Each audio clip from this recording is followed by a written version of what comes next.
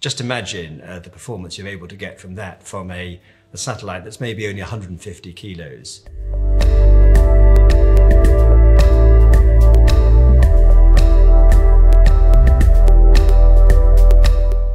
So the space industry is changing very rapidly from the big bus 6-ton geostationary orbit satellites to low Earth orbit satellites that are maybe the size of a shoebox. It's a revolution in the way the space industry works. But in order to deliver the performance, you need to have an antenna that is much smaller and much more compact. So our antennas, for example, our flagship product is the wrapped rib antenna, which starts at this sort of size and expands to a 3-meter or a 5-meter antenna. Just imagine the performance you're able to get from that from a satellite that's maybe only 150 kilos.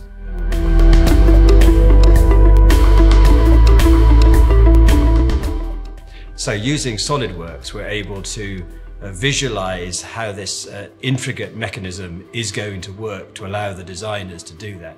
And also we can use it to create a visual model for our customers to show them what it's going to do, to allow them to understand how it integrates into that satellite. So what we have is an integration between radio frequency engineering, materials and mechanics, and motion structures. Using SolidWorks allows us both to visualize, to build, to simulate the deployment, and obviously then feed into the other packages we've got. The great thing about SolidWorks simulation is that it's integrated to the CAD software. So during the design process, we can very quickly assess the structural performance of components. So we can just while we are designing, just run a static stress analysis, for example, to find out if the material is going to fail, and then iterate straight away the simulation that is integrated. So we can do model analysis as well. So if we are designing a tooling for vibration, for example, we can know the first mode frequency of that part before we continue with the design. And same for the motion structure. And so we use it as part of the design to get faster to a good product. So we've used SolidWorks simulation a lot for static simulation. So that's where it comes handy. Where we have to quickly check if certain parts are within the load carrying capacity of it or not. It also helps us to optimize parts, so if we want to do some mass saving, so we can quickly use the topology function in SolidWorks to do so. So for example, if we want to see there's just one load acting on a part, can we get rid of the extra mass that we have put that load into the SolidWorks system, and it will tell you which part of the piece part is not being used, so we could get rid of the materials in those areas.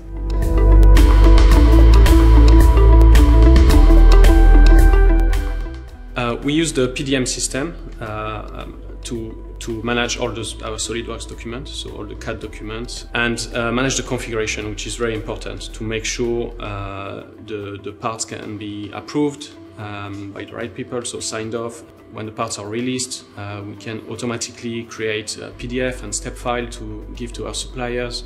So the PDM is really important for us because, you know, to create a quality product, we need to manage the configuration very well. So we manufacture a lot of metallic, composites and 3D printed piece parts. So we've used SolidWorks for all of them. We've used STL formats to 3D print here in-house. We've used step files and drawings to send out to suppliers to machine the piece parts.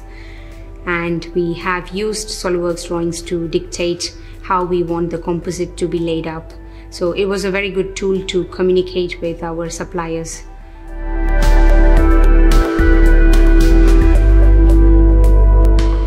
It's not just a question of having the package, of course. Training and experience is vital to that. We have a range of engineers, from those who are just starting out their careers through to those who are extremely experienced. So bringing that skill level up, allowing the training, whether it's for our own super users or through support, is a vital part of personal development for all of our engineers. Solid Solution has great support, so they're always available. If we have a problem, if I have a problem right now on my workstation and SolidWorks is somehow doing something funny, you know, I just need to call the number and someone will answer in, you know, in a few seconds, and then they can straight log in, connect to my machine, have a look, and help me solve the problem live. So that's very great.